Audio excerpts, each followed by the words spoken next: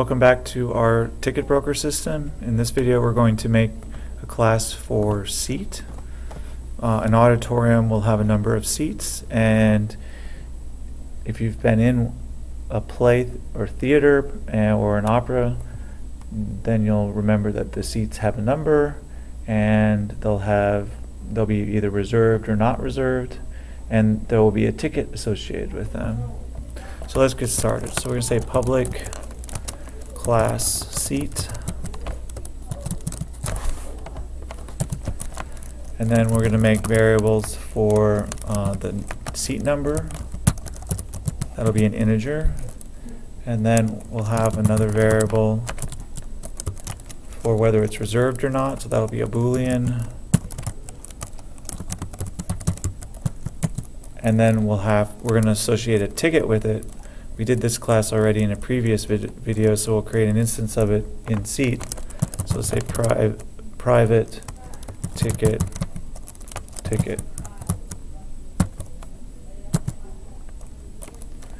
And what we could do to loosen the restrictions is we could make this protected instead. Protected allows classes to see each other that are in the same program or package. Alright, so these are our fields, and we'll need a constructor, and then we have our assessors and mutators. We have our other methods.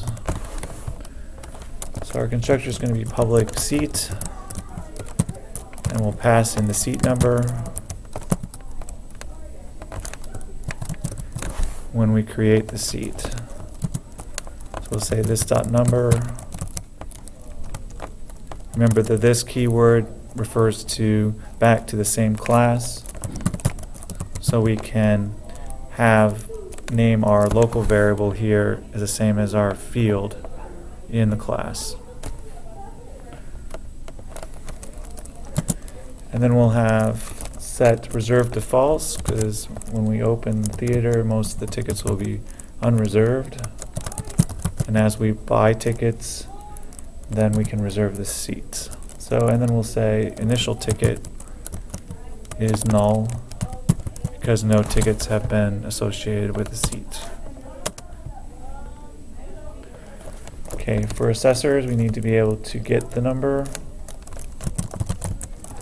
Public int get number, and we'll return the number.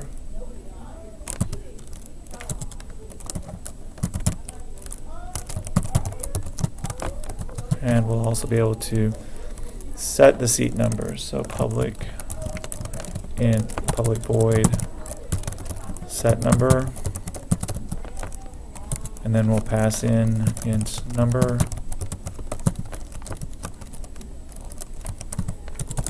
This dot number is equal to number. And then we'll need to return whether a seat is reserved or not. So we'll say public Boolean get reserved. And we'll return reserved. And we need a method to set if it is reserved or not. So public void set reserved Boolean, we can say R, and then we can say reserved is equal to R. I could also make, instead of R, I could use reserved and then do this dot reserved is equal to reserved. But this will show you both ways of doing that.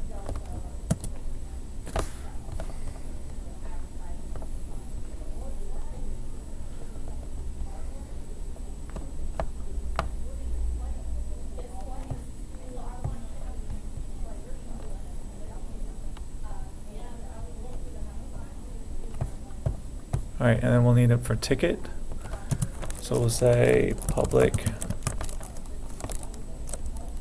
get ticket, return ticket, and public void set ticket, ticket, this dot ticket equals a ticket.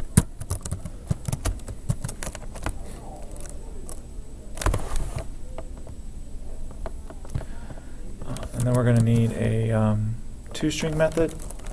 So we'll say public string toString.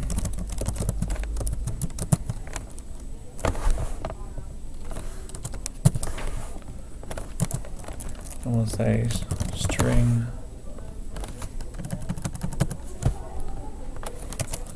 result is equal to a blank string if not get reserved,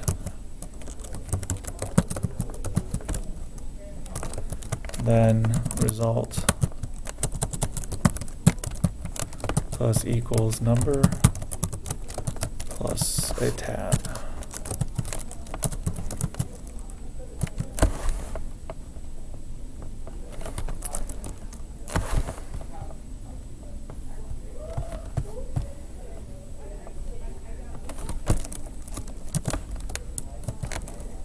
Else result plus equals an X to show that it's reserved and a tab. And then we close that off and we're going to return result. I'm just going to make this a little more complex by putting this on one line. Make it a little more compact, not complex.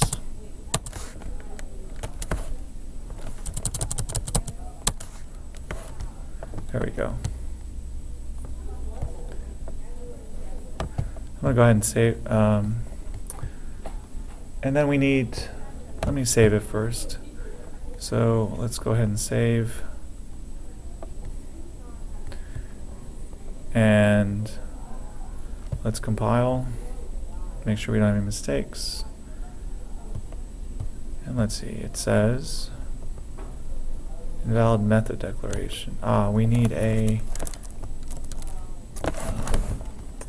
it is a ticket, so we need a capital T-I-C-K-E-T. Because ticket's a class.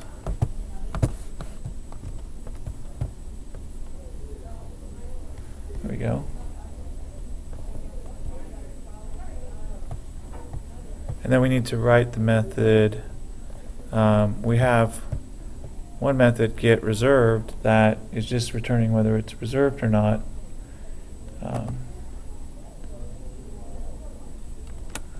But we also need to write a method to determine if it's reserved. So we're going to say public, if we've actually reserved it, int reserve.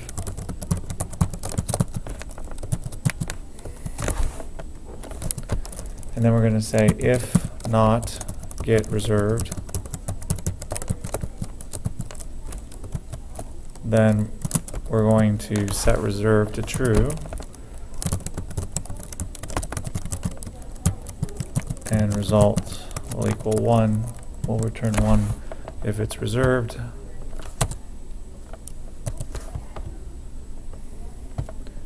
Else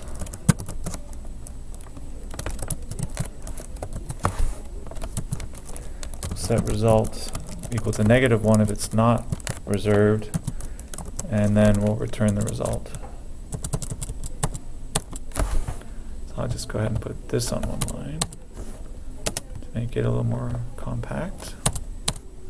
Since the other one has multiple lines of code, I'll leave that. And then we just need to remember to return results.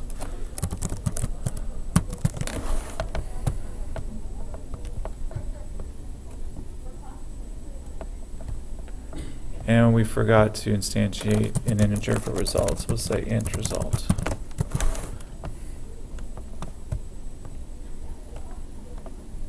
Alright, so that's our seat ticket. And in our next video, we're going to use our seat ticket in an auditorium, which will have a 2D array for each of our seats.